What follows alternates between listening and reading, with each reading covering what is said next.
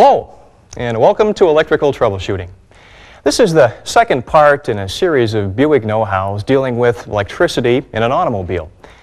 This program focuses on how to use a digital multimeter, often called a DVOM. Additionally, this program explains some electrical diagnosis strategies for tracking down typical circuit problems. Since electricity cannot actually be seen in a wire, we use tools like this DVOM to sense electricity for us. High-impedance digital multimeters like this unit are more sensitive and accurate than analog meters. Digital multimeter J34029A has a very high impedance or resistance to current flow, 20 mega ohms. That's 20 million ohms of resistance. Only meters with 10 mega ohms or greater impedance can be used to troubleshoot sensitive circuits. In order to produce a reading, some current from the circuit must flow through the meter. Sensitive DVOMs like this one use very little current and yet deliver very accurate readings. This series circuit contains a pair of 10,000 ohm resistors. When connected to a 6-volt battery, each resistor is said to drop or consume 3 volts. The circuit drops a total of 6 volts. A voltmeter connected in parallel with one of the resistors is therefore expected to read 3 volts. This particular meter reads significantly less than expected. The meter's high current flow design changes circuit resistance and causes inaccurate readings. The total resistance of this 6-volt series circuit is 20,000 ohms. Each resistor drops 3 volts.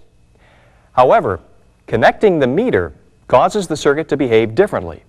The meter places a parallel load on the circuit. When connected, the meter and resistor form a parallel sub-circuit with less resistance. Now it's a series parallel circuit with only 15,000 ohms of resistance.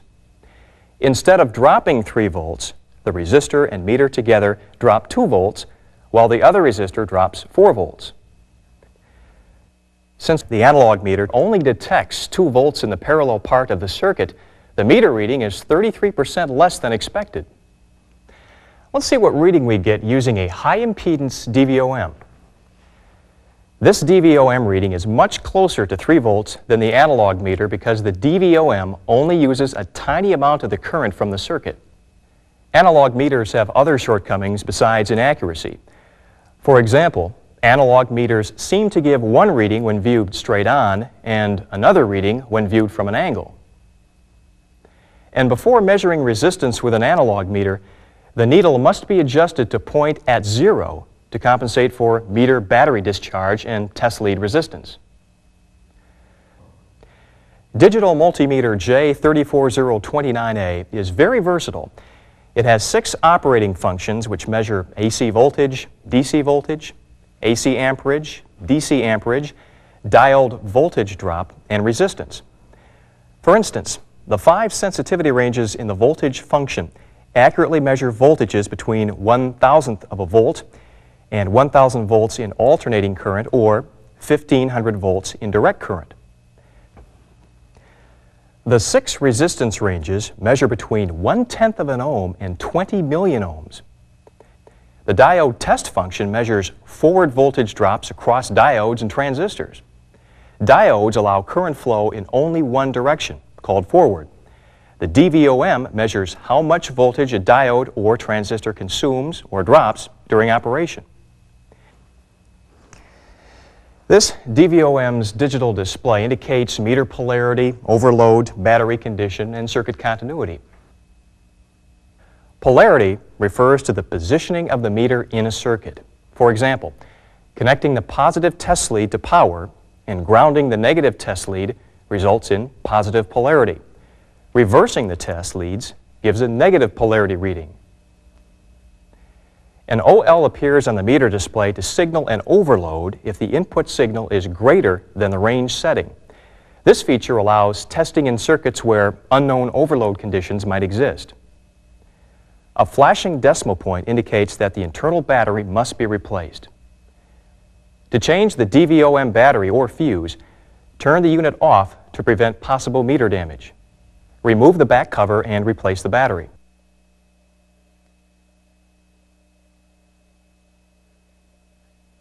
a spare fuse attaches to the inside of the cover. In any resistance range, an ohm symbol appears to indicate when circuit continuity exists. If continuity does not exist, an OL is displayed. However, if circuit continuity is maintained, the OL disappears and the circuit resistance is shown. That pretty much takes care of what happens on the digital display and what the different symbols mean. Before making any electrical measurements, though, be sure that the meter operates properly. The Know-How Reference Manual explains DVOM checkout procedures.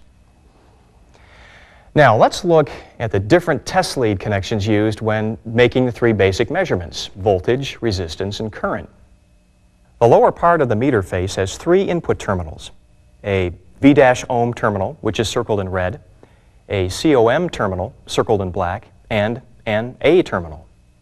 For all measurements, install the negative test lead into the COM terminal. For all voltage and resistance measurements, put the positive test lead into the red-circled V-ohm connector. But when measuring current, the positive lead must be installed in the terminal labeled A, as in amps. To measure voltage, switch off circuit power, set the meter's range and function, connect the test leads to the circuit, and switch on the power.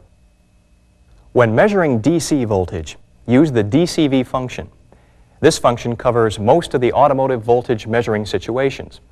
Since we expect about 12 volts of direct current, use the 20 DCV setting. For hands-off connection, use alligator clip adapter J34029-14 on the negative test lead. This allows the negative lead to be connected to a good ground while testing various parts with the positive lead. When making measurements, always hold the test leads by their insulator grips. If you touch the probe tip, a shock or an inaccurate reading may result.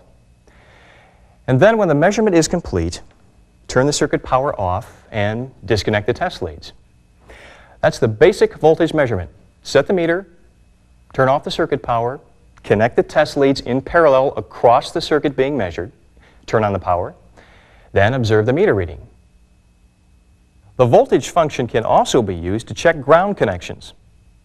With the meter set to 20 DCV, connect the negative test lead to the circuit being tested. Make sure that the connections are solid. When the test leads are connected in parallel across a circuit that's operating, the DVOM displays the difference in voltage between the 2 points. This voltage difference is called voltage drop or voltage loss. A good ground connection will read less than half of a volt when the circuit operates. This one is just fine. Measuring resistance is similar to the way voltage is measured. The test leads are connected to the volt, ohm, and COM ports, and the measurement is made in parallel across the component. So far, measuring resistance is the same as measuring voltage. There is one important difference, though. Resistance is always measured in an unpowered circuit. It is extremely important to disconnect power before measuring resistance. Serious damage will occur to the meter if the test leads touch the powered circuit with a DVOM set to the ohms range. Isolate the circuit by disconnecting power and ground. Then, since the resistance of this component is not known, start on the highest resistance range, connect the test leads in parallel across the circuit, and reduce the setting until an acceptable reading is displayed.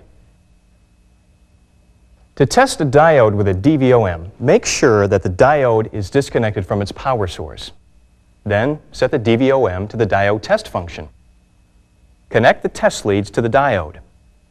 If the DVOM reads OL, reversing test lead connections should produce a reading since diodes only carry current in one direction. The reading indicates how much voltage the diode consumes or the diode's forward voltage drop when carrying current. However, if OL is displayed with both test lead connections, the diode is faulty.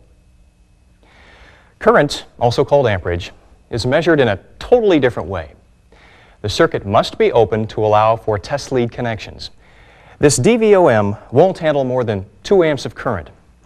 When more than 2 amps of current are expected, use high current shunt 34,898 to extend the meter's operating range. Then, with the positive test lead in the input connector labeled A and the negative lead in the COM connector, the meter is connected in series. It's really important that the meter leads never touch the circuit in parallel. If the leads are accidentally connected across a circuit when the meter is set to an amp range, the leads will act like jumper wires. This can cause serious damage to the DVOM or the car's electronic components. With the circuit power off, open the circuit. Then, securely connect the meter leads in series with the circuit being tested.